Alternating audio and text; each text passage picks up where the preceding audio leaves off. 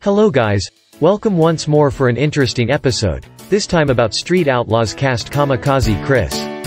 But before we proceed, please hit that subscribe button and then click on the bell icon to be getting more interesting episodes like this. Now without wasting much time, let us get back to business. Chris earned the Kamikaze title due to his arrogant character. In the real sense, the star who hails from the Street Outlaws does not really look like the original badass Kamikaze. No more details regarding his personal life are known by the public.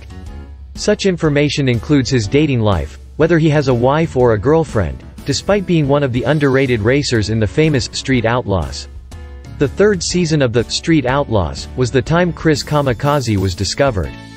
His passion for the racing game had kicked off at a tender age. He used to frequently engage himself with a small dirt bike racing. His childhood friend, the Big Chief, Justin Shearer, was really close to him.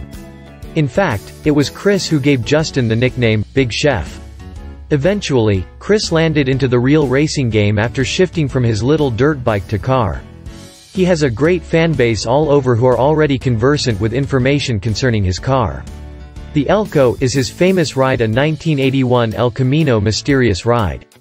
It is reported that Tyler Pretty, otherwise known as Flip, is the original owner of the wicked ride.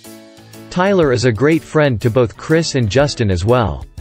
Before passing away some years back, Chris did win lots of races using the wicked ride, even during the first season at the Street Outlaws. It was the greatest achievement for Chris for getting the ride from Tyler, as stated by Justin the Big Chief. A strong professional, he also clarified that every time Tyler got into that car to race was so magnificent. He gets to take home a salary of $30,000 in every episode.